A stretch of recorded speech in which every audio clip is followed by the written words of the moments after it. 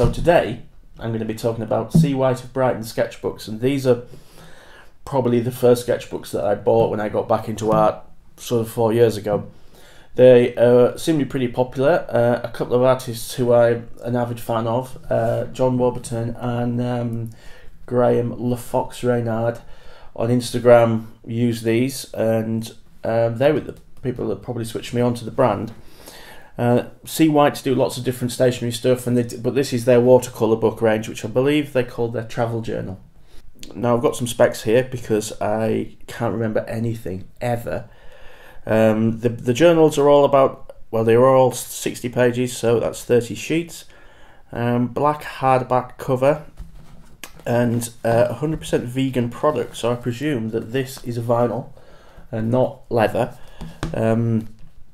200 GSM paper, acid free, and they are not finished, which is slightly textured, ever so slightly textured, which I would say is probably bob on. There isn't, they're not really rough enough to do a lot of dry brush technique, and actually the more I use paper, the more I lean towards rougher paper actually, but the more I rougher sketchbooks. Construction wise, I would say they're really robust. I mean, I must have gone through 5 or 6 of these little A6 ones, and they are really solid. You can just pop them straight in your pocket. They're really good. They have, in terms of their features, it's pretty standard. I mean, there is a little pocket. I tend to keep a business card in,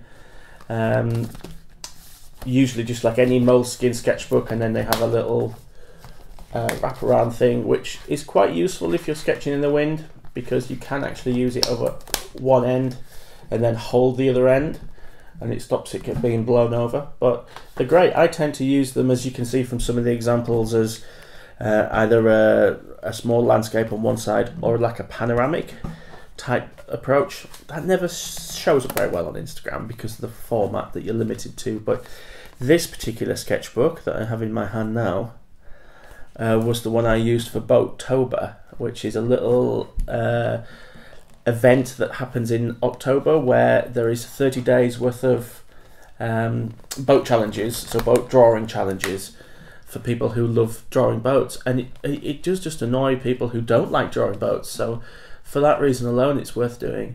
So that's something that I post every day in October, and you can join in the challenges, or do one, do none, do them all, put them all in a sketchbook, which is what I did here, and it's brilliant. I cherish this, it's lovely. I'll show you some examples of my Boattober daubs, but that's the smallest one they do, Seawhite of Brighton. The biggest one they do is so they do an A4, and they do a landscape one. They don't do a portrait one, but they do an A5 portrait. But it doesn't matter because there's your portrait, you take it on that side. So again, I tend to use this for panoramas or just single page pieces.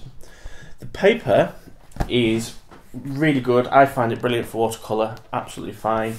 The thickness, 200 GSM, is about the minimum you'd want to go for a watercolour pad. You occasionally get a bleed through if you go into the gutter between the pages and you put a lot of liquid in there. You will see that it will bleed through. You can obviously see in this pad, because this one got absolutely soaked. This is ink I've been using for a lot of this, literally pouring it into the gutter there, and as you can see, if you go further on in the book, it just, it stops there, so it just tend to go through those little holes, obviously, and it gets into the binding. So that is something you will find if you do big splashy panoramas, is you will occasionally get some leak through. So in terms of quality, I would say they're up there with most of the manufacturers. You know, they're just as good as moleskins or whatever. And I just really like the paper. Yeah, so that's it really. There's not a lot to say about them. Again, sketchbooks are sketchbooks. What you want is something that's reasonably well made, nice paper, acid free, and a good size for you. Seawhite of Brighton is a UK company, and it's nice to get stuff from UK companies when I can. So yeah, I hope you found this useful, and if you have any questions, just put them in the comments, and please like and subscribe because it helps the channel. And yeah, if you're still awake, I'll see you next time. Bye bye.